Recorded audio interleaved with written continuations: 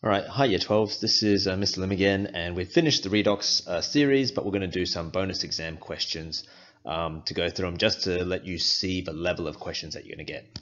Okay, so let's have a look. This is from the WACE 2017. What I'm going to show you is that this is the video that you can need to watch if you don't feel that you are confident with this one, the average score so you know how difficult it was, and any notes from the examiners just to let you know where everyone else screwed up and so that you don't make the same mistakes. Okay, so copper reacts with nitric acid as shown in the redox equation below.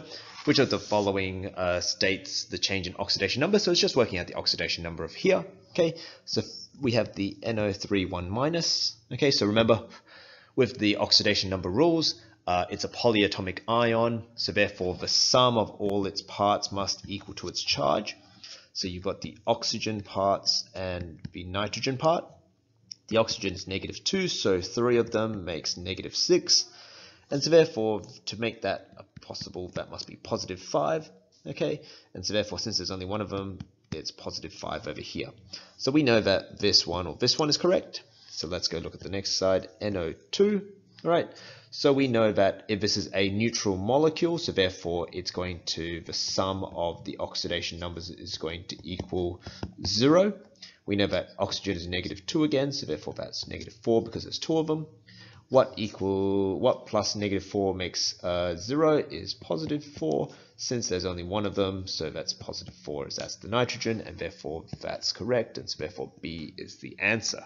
Okay, that's why 90% of the kids got it, so make sure that you can work out the oxidation number, you remember all the rules. Okay, galvanic cells and electrolytic cells, 2 videos you have to watch if you don't feel confident about this one. A lot of people got this right. A lot of kids thought that electrolytic cells contained a salt bridge, but they do not. Okay, which makes it quite easy to work out because it's the only one without number 1 is C, but let's just go through it. External circuit, yes, that's in both of them. Transfer of electrons, yes, that's in both of them. 2 different reactions with distinct reduction potentials. Now have a think about it. If I was to say that, oh, okay, if I electroplate something, it's only got 1 equation. Well, no, it doesn't. It has 2 equations. It has the oxidation and the reduction equations or reactions both occurring. So they do have 2 different reactions, even though they are the same reaction just going in opposite directions. That still counts as 2 distinct reactions, and they have different reduction potentials. Okay, so that's that one there.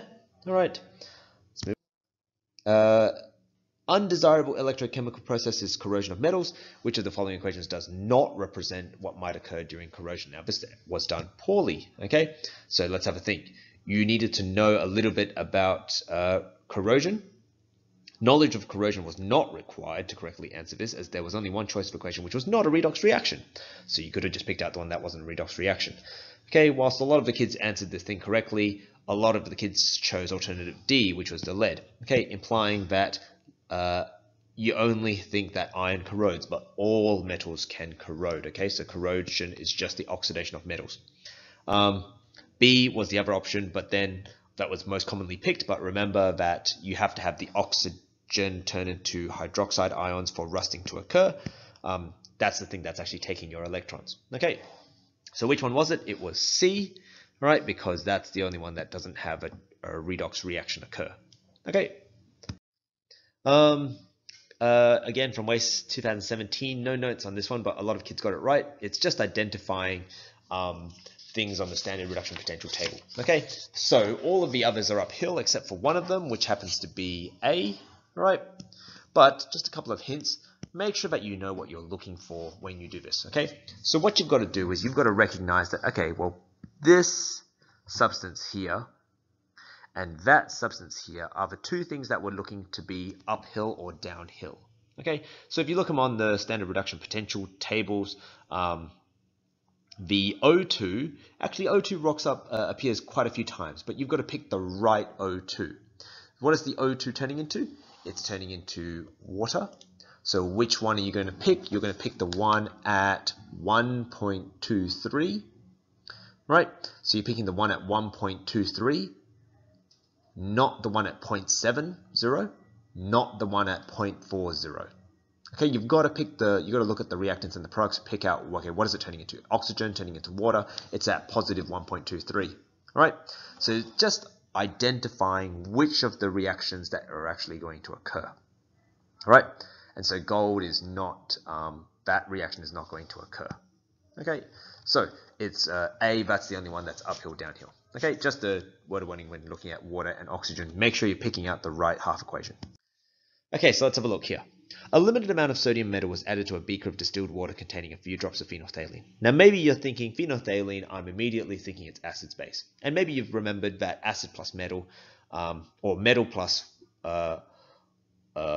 acid makes hydrogen gas, and maybe that's what you're thinking about. But really this is a redox reaction, because you're looking at sodium as a metal, which is a very strong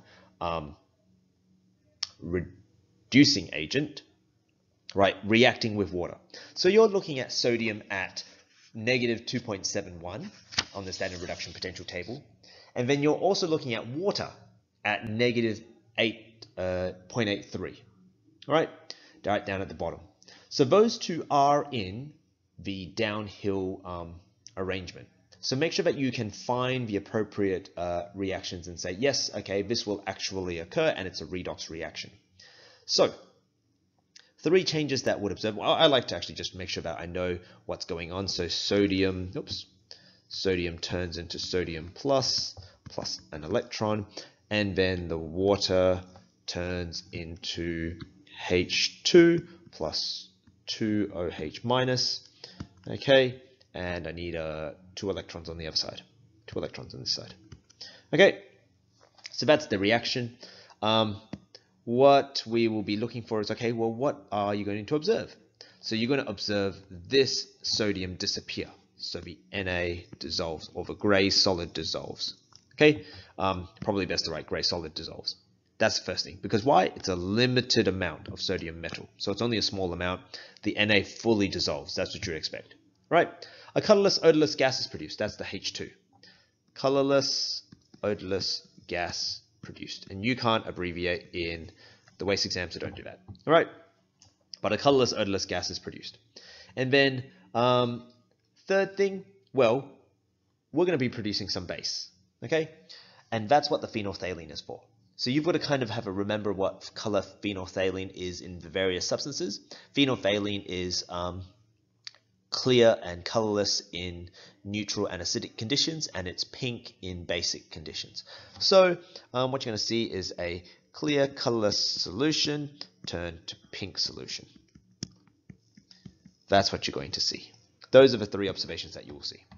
Write the ionic equation for any reaction involving both sodium and water. Include all the state symbols. And it says here, only a third was able to write the ionic equation with the appropriate state symbols correctly. Okay, so let's go put this, let's go show them that we are going to be part of this awesome third. Okay, so sodium, solid, plus, now remember this is a redox reaction, so I need to have 2 of those, so I have 2 of those, plus water in the liquid form,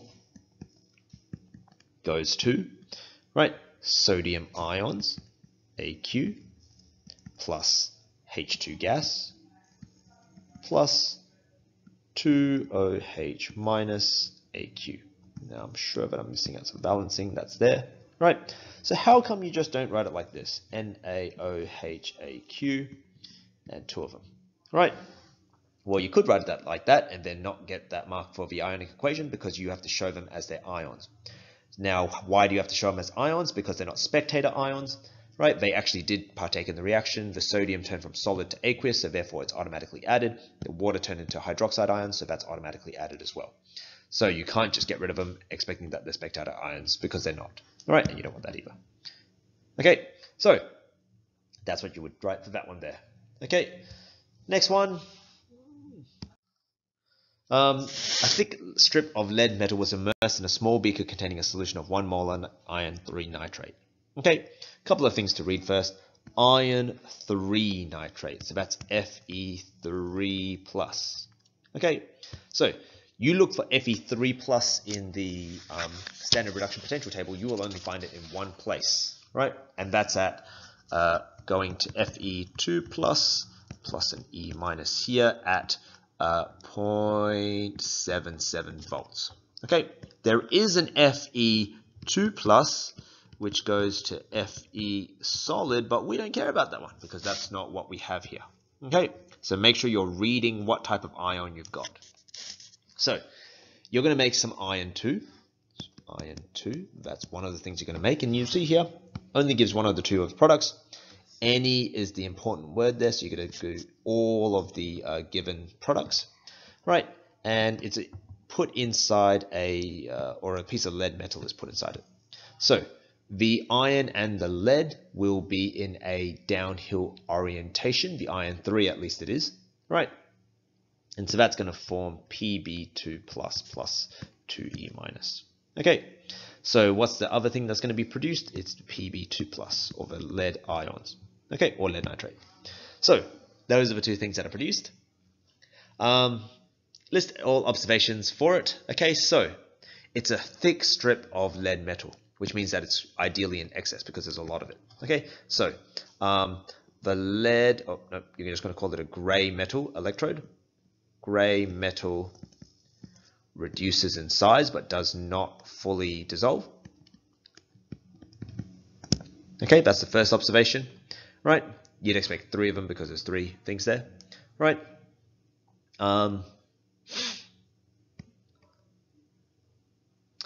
Describing clearly the substances before and on completion of the reaction. So you can even have to write out what's happened beforehand. So what's happened beforehand? It was a gray metal placed in a what solution? Placed in a brown, pale brown solution. That's the iron 3. The gray metal reduced in size, and the solution turns pale green. Why does it turn pale green? That's the presence of the iron 2 plus.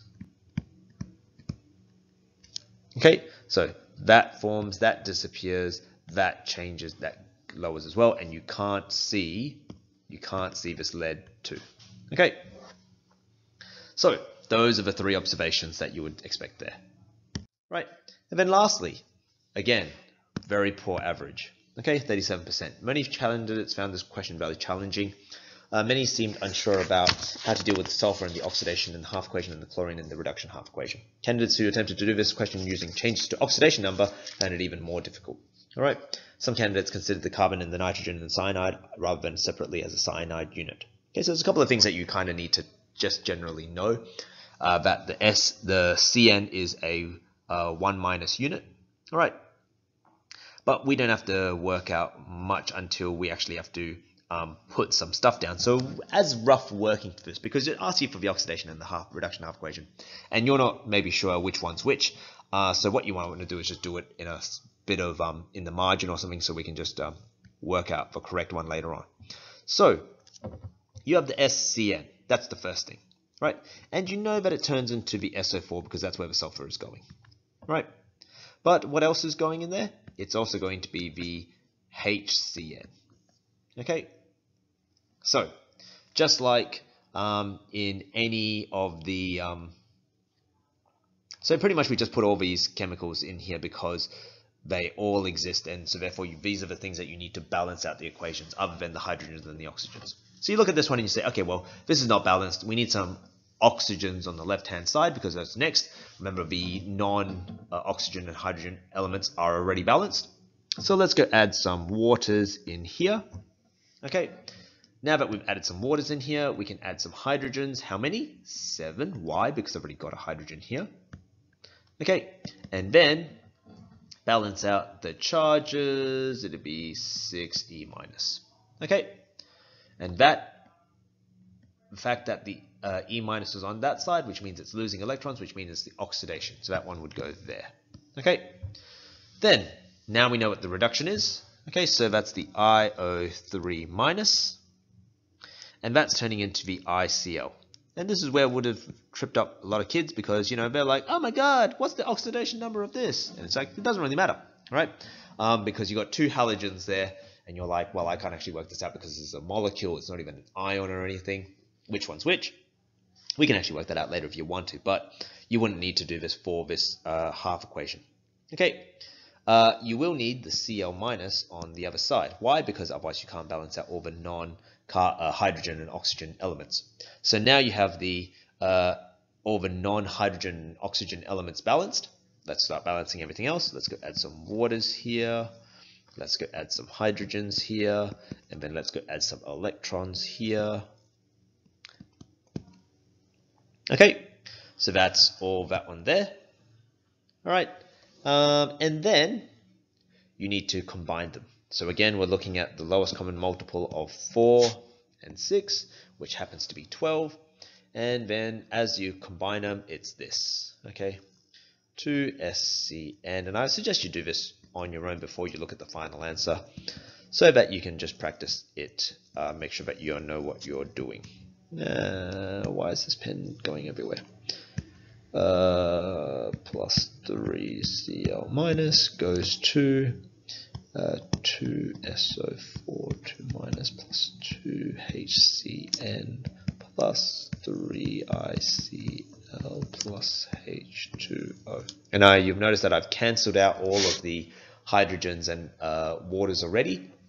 You may have needed a bit more space to do that, but you've got to do that eventually. Okay, so this is the level, right? They're a little bit harder, but you've got to be able to get through it, and it's not too bad. All right, so if you have any questions, please come and ask, and then we'll see how you go.